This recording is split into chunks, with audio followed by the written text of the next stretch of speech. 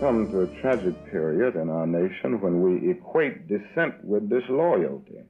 These words are as timely today as when Martin Luther King spoke them on national television 40 years ago. Now, when you use the word militant, I think it is possible to be militant and yet nonviolent. I think I'm militant. Militancy means persistent, to be demanding, to be insistent. For a man of peace, the Reverend Dr. Martin Luther King Jr. saw more than his share of war. And yet, despite all these powerful conflicts, Dr. King stood firm in his belief that the goals of the civil rights movement were best achieved through nonviolent methods. Violence must not come from any of us. For if we become victimized with violent intents, we will have walked in vain.